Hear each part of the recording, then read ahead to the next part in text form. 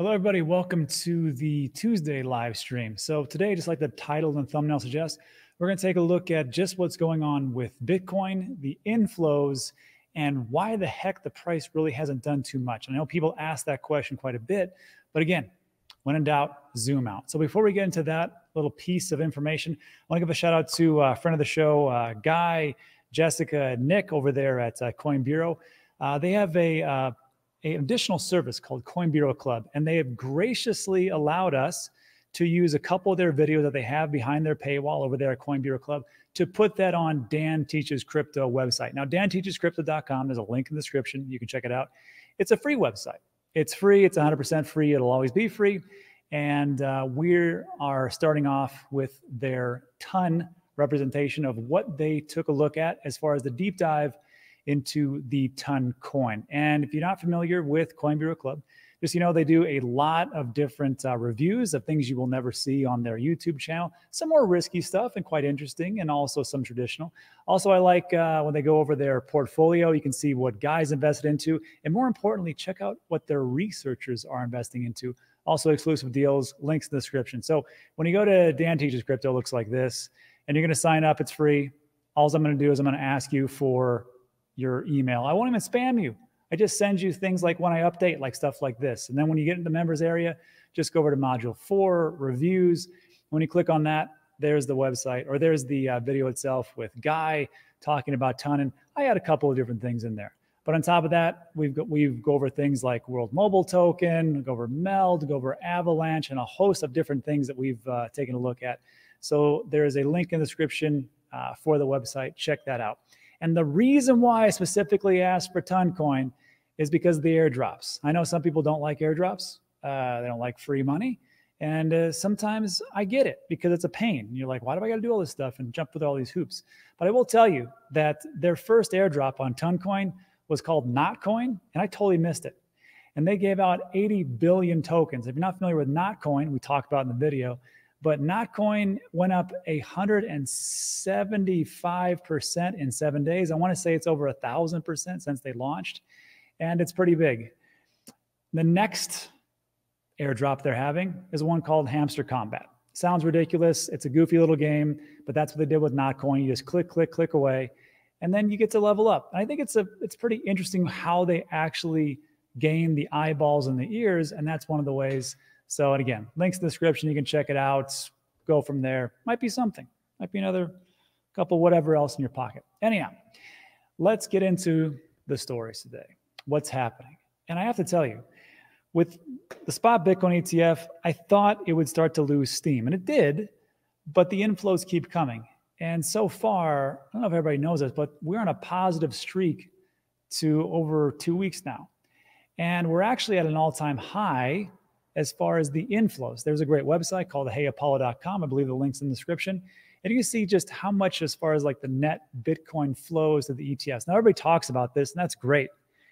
But we talk about this, and we say, this is fantastic. And I think, 241,000 as far as inflows into the various ETFs in the US. We're not talking about the global ETFs, which don't really have that much volume, quite honestly.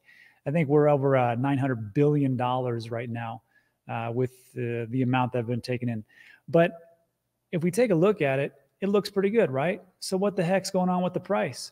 Because in crypto, we don't get out of bed for less than 10% gains. And that's not happening. I know everybody's kind of frustrated and they're thinking to themselves, man, this is kind of suck for some of us. But the other ones of us are just kind of looking at this and going, it's not that bad. So if we just take a look, and this is what Diddy from the Bitcoin family told me. He's like, Ra, when you have problems, you just have to zoom out. That was a horrible impression of Diddy, but he's right. And when I took a look at it today, it seems like we've been range bound, right? 68, 69,000. We just hit a little bit of a cruising speed to 70, almost 71,000. So that's pretty good for today. Maybe things are shifting. But if we take a look at 1 month, we're like, that's not that great. We take a look, and look, it's just range bound again, 61, 67. If we go over 3 months, same thing. We were at 72, and then we kind of bopped it around. If you're a day trader or a scalper, this might be fantastic for you. But again, we need to zoom out and really take a look at it. If we just take a look at a year, And this is what people will ask you when you talk to them, like, why hasn't Bitcoin exploded? It has. But we just have a problem with zooming out. Did you know that a year ago, roughly, Bitcoin was $25,000? Just a year ago. Today, it is on its way to 75,000. That's a 3x from where we are right now. So I know people would like this just to keep going up forever. And I get it. So would I. It'd be fantastic. Why can't people understand just how great crypto and Bitcoin actually is? But it's going to take time. And again, like I've said 1,000 times before, we're in the right place at the right time. Just be patient. Things are happening. And some of the reasons why it's not happening, I must be honest with you, is regulation. In the United States, we have this problem, and the problem is called Gary Gensler. And he seems to want to really take it to crypto and digital assets, but it's not just Gary. It's congressmen and women, and it's senators. And I'm not saying that it's all one side. It's both sides. Actually, that's not true. Most of it is on the Democrat side. But regardless, Brian Armstrong from Coinbase put out this great blog post today, or yesterday actually, about how to get regulatory clarity for crypto. And I could not agree more. So let's just dive into this real quick. And he states 52 million Americans own crypto. I think right now the population is 368 million in the United States. Correct me in the comments section. It's a big chunk of people. And many pro-crypto candidates on both sides of the aisle also own crypto. 20% of the US adult population is owned crypto, are young, racially diverse, cut across political ideological lines. I got to tell you, when I start talking about a certain candidate versus another certain candidate, people explode. There's a lot of people on both sides that are invested into crypto and digital assets, and that's just true. But there is one demographic, the younger generation, which I think is going to have their voice heard in these next elections. And I'm not even talking about the presidential elections. I'm talking about Senate, and I'm talking about House of Reps. At the time of this writing, standwithcrypto.org, this was an organization that I believe was started off by Coinbase, has amassed over 900,000 advocates nationwide, roughly 1 million. And this includes in battleground states. If you're not from America, here's how it works. In America, we have certain states which are really pro-democratic and some states which are really pro-Republican. And if you don't get those states, these are the battleground states. It really comes down to like 6 or 7 states, but they're saying 15 here. And that's what it really comes down to as far as the presidential election. Because you know, in Texas is going to go a certain way. Florida's going to go a certain way. California's going to go a certain way. That's just true. But you've got a lot of advocates for crypto, and it's almost 1 million. And crypto advocates far surpass the 2020 voting margin between Presidents Biden and Trump. And I had to stop and take a break and say, is that true? I took a look over here. In the last election in 2020, actually it states that Joe Biden had 81 million votes and Donald Trump had 74 million. Let me just do some quick math. That's like 7 million or something like that. Now, of course, you're welcome to sound off in the comment section about if that is accurate or not. I love the comments. It's always fun for me. But what they're talking about here is the battleground states, 15 key battleground states. As you can see, there's a lot of red. There's a little bit of blue. Blue's Democrats, that's Biden. Red's, JFK. Well, actually, no, excuse me. Republicans are just for Trump right now. Robert F. Kennedy Jr., he is independent, so I can't really say that. I hope that he wins, actually. But anyhow, you can see how much it is. But in the battleground states, the difference was between 33 million to 31 million. So roughly a couple million or so. So if you got this one issue and they're not getting behind it, what Brian is saying here is that it's time to vote the bums out. How do we get clarity? Clarity from the courts, first of all, which creates new case law. And we can get it from Congress if they choose to actually act. This leads us to an important conclusion. The best way to get regulatory clarity in democratic countries is to elect pro-crypto candidates on both sides of the aisle and to vote anti-crypto candidates out of office. Now, I'm not telling you who to vote for president. This is not presidential advice on this channel. Why would I do that? Do I want my channel to implode and start talking about that? No, but I think we can both agree, or all of us can agree here, it's not just about the president. I think it's also about the House of Representatives and senators, right? And having said that, does anybody here is pro Elizabeth Warren from Massachusetts? I'm just asking the question because I don't know. Maybe some people love Senator Warren out there. And if you are, then put that in the comment section. But if you are not, I vote you, or I urge you urgently to take a look at John Deaton. And I put out this tweet because I was asking, because Elizabeth Warren states that John Deaton is a threat to democracy. I'm thinking to myself, I just saw this guy. He's an ex-Marine officer. He was just at the Honorable Altruist Company. It was for a reward ceremony. And there he is getting medals. I'm like, this guy's a patriot. What are we talking about? And I know some people will say, well, Rob, what about his views? Because I need to know about his views. If you need to know about his views, that's great. Because we did a video. I linked in the description. And these are all the views of what John Deaton believes in. So you can take a look at that as far as getting these anti-crypto people out.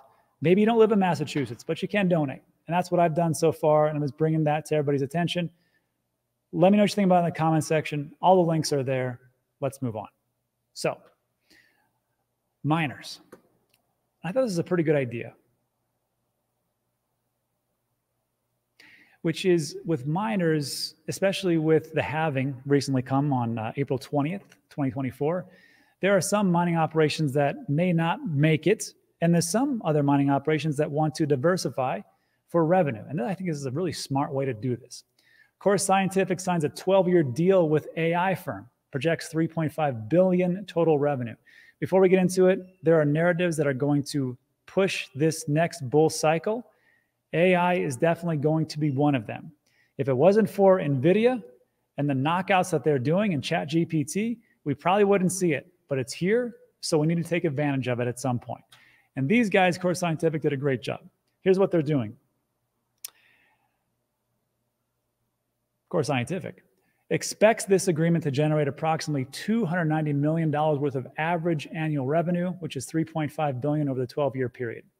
Core Scientific, the question is how are they going to do that? Because I know a lot of people will hear this and they'll think, oh, that's very easy. They just use their Bitcoin mining rigs and just have it for compute power to process AI generated, whatever else it is, and to allow itself in the landscape of artificial intelligence using Bitcoin miners. But that's not how it works. As far as I understand it, correct me in the comment section if you're a Bitcoin miner, but that is very specific to what it actually does. The Bitcoin miners very rarely can actually switch over and do things with AI for compute power.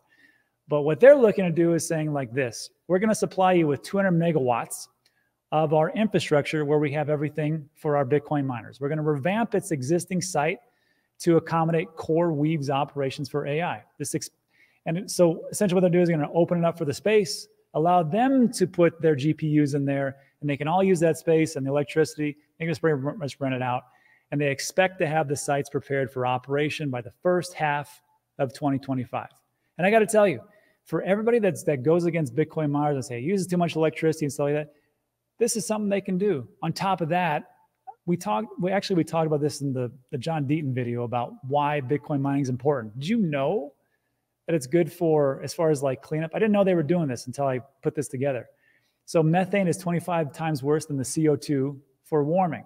So again, if we just would stop the cows from farting, we could do this. Miners convert methane into electricity. Electricity used to mine Bitcoin. Bitcoin mining is most cost effective. And it talks about wind and solar benefits. We have solar panels at our house, and when we actually produce the energy, it gets stored in the battery, but it actually depletes over time. So what they're trying to do is put Bitcoin miners next to these large wind and solar plants, and anything that's actually being discharged, they can soak it up, and they can actually use the electricity. So wind and solar have to curtail large amounts of energy every year. And then lastly, grid balancing. I think this is important. We do this in Texas, where if the state of Texas says, look, shut down for a couple of days because we don't have enough for either it's too hot or there's a winter storm. And of course, the Bitcoin miners do it. And then when they have excess energy, okay, turn it up. And you guys can mine Bitcoin, and then that goes to the state of Texas. So like to me, I'm like, I don't see what the problem is with the Bitcoin mining. I just want to bring this to everybody's attention.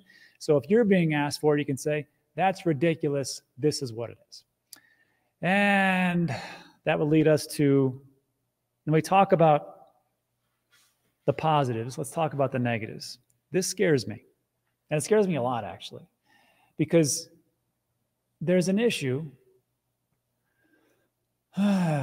with deepfakes. And not the goofy deepfakes you see with Michael Saylor, or not the goofy deepfakes that you see with Brad Garlinghouse saying, hey, if you send me 1 Bitcoin, I'll sell you 2. We all know that's ridiculous, right? But this one is a new wrinkle. Check this out. So OKX users, or a user, excuse me, claims to have lost 2 million in deepfake AI scam. I put this out because people are like, well, who cares? It's one guy losing 2 million. No. This is going to affect all of us. And there's a reason why I made those rules that's sitting underneath me. It's all gone. Don't invest more than you can afford to lose. Everything's a scam until proven otherwise. 0% exchanges. You don't leave anything on exchanges. You don't use leverage. Okay, maybe 2 or 3x. I get you in that one. Then take profits along the way. You'll be a hell of a lot happier. This is what's going to happen. Scammers utilized AI-generated video to change security settings, bypassing traditional defenses and depleting funds within 24 hours. How'd they do that? This was actually quite fascinating how they did it. So the user who lost 2 million, I don't know why you keep 2 million on an exchange, but whatever, detailed that scammers had obtained all this information through Telegram. Look, scammers can get your information through anywhere. They can get it. If you've been online for more than like a day and you fill any kind of form, your data's out there. Trust me. Utilizing the data, the attackers accessed his email account and initiated a password reset. I think we know how to do that. They then employed an AI-generated video to change his phone number, email address, and Google Authenticator settings. And they drained within 24 hours. How'd they do that? I'm just going to tell you how they did it. So I actually had to get back into my account on Coinbase. And they said, okay, fine. We want you to send us a video of yourself holding up a newspaper with today's date. This was like a year ago or so. And we want you to say this exact phrase, and we're going to do facial recognition technology. Sure, did it, got access, no big deal. So what they're doing now is they're going, well, we can just use that as a deep fake. They do a deep fake of you, however they find the information, which can mimic a person's voice, face, and gestures, and it's being used all the time. Fortune highlighted the emergence of OnlyFake, a site capable of producing highly realistic fake IDs that can fool KYC processes at exchanges like OKX. So the question I'm going to have for you is this. Why are you leaving your crypto on exchanges when they can do this? And why do you not have two-factor authentication as far as like not just your SIM card or your text message, but as far as like Google Authenticator? You can do that. I show you how to do it. There's a link in the description for Dan Teaches Crypto, which is 100% free. And if you'd like to get those off of the exchanges, which you all should be doing, you can get a Tangent card. So anyhow, let me just think about that in the comments section. And then lastly, more bad news. Macro environment. This is from the Kobayashi letter. And it looks like there was just an election for the Mexican president. And congratulations to Claudia Sheinbaum, who is the first Mexican female president ever. And I guess the market didn't like that, so it crashed at 11%. So we'll see how that actually comes back out. But the Mexican peso lost 4.5% against the US dollar, and its biggest one-day drop in years. That's why I'm telling you, I think that we don't really see a lot of action until our presidential election gets over and done with, and that'll be in November. So there's that piece. Also, more bad news from the same letter. U.S. economy now has 63 banks on the brink of default, according to the FDIC. 63. Over $500 billion of paper losses. That's $500 billion. Declining GDP growth with rising inflation. 50% of Americans believe we're in a recession, potentially. Lowest mortgage demand in over 30 years. I find that interesting. The lowest mortgage demand in over 30 years. I don't know if it's actually, no, I can't understand that now. Because if you've ever been out there for real estate and have put in bids for real estate like we have, you're going to get trumped. You're going to get overbid by somebody, some mythical individuals or corporations who are going to buy it to straight cash. And that, of course, is from Blackstone. So mortgages are not coming in because they don't need mortgages. They're paying for housing. They're paying for the house. And of course, they're renting it out to everybody. You will own nothing and be happy. And this was a quick article, just in $500 billion in unrealized losses hits U.S. banking system as FDIC warns. 63 banks on the brinks of insolvency, and it states right here, $500 billion in paper losses, primarily due to the exposure to the residential real estate market. This is starting to sound a lot like 2008. But don't worry, banks can hold on to these securities until they mature without making them to market on their balance sheets. These unrealized losses can turn into a major liability when banks need cash, and they're going to need cash at some point. So that's what's going on. So look, I know it seems bad, and on certain fronts it is, but look towards the positives. I think there is a way out of this whole nonsense, and it's called Bitcoin, crypto, and digital assets. And lastly, before we go into the Q&A, I'm going to cover a couple other stories later on our second stream because there's way too much. One of those is that Singularity and Ocean Protocol and AGIX, they finally gave some information as far as their merger. That's going to happen on June 11th, ends June 13th. I'll get into that. Also, we're going to talk about just how many crazy-ass meme coins are out there. Yeah, 500,000 tokens were launched on Solana in May alone. And that's why, if you're asking, why are my altcoins going up? It's because everybody's gambling in meme coins. And lastly, I want to talk about World Mobile, as they have a nice new partnership with Cuentas Inc. as they move towards DeFi and banking the unbanked and also connecting the unconnected. So we'll talk about that in the second stream. That's what's happening, and that's it for today. So look, if you like today's video, give it a thumbs up. Consider subscribing. Everything we talk about is time sensitive. We got to take off. Thanks so much, everybody. Adios.